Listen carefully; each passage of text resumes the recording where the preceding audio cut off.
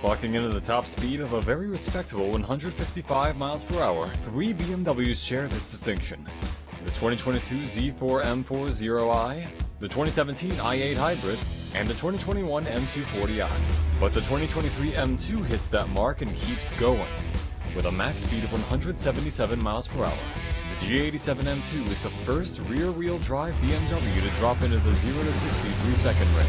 The entry-level M Coupe comes only as a rear-wheel drive proposition, but still manages to reach 60 miles per hour in under 4 seconds. For this, you must opt for the ZF 8-speed automatic, which is 0.2 seconds quicker than the manual M2. Hitting 186 miles per hour is the M4 CSL based homage to the BMW 3.0 CSL Batmobile. It comes exclusively as a rear-wheel drive and 6-speed manual. The generous use of carbon fiber has resulted in a curb weight figure which is 165 pounds lighter than a standard M4 manual. The 0 to 60 miles per hour time for the 2023 3.0 CSL is about 3.8 seconds. All this for a cool $750,000. A number of BMWs hover around the 188 to 189 top speed, including the 2016 M4 GTS, the 2024 M3 CS, the 2023 M8, the 2018 M5 Competition, and the 2023 M8 Competition. However, they don't quite reach the 190 like these three do.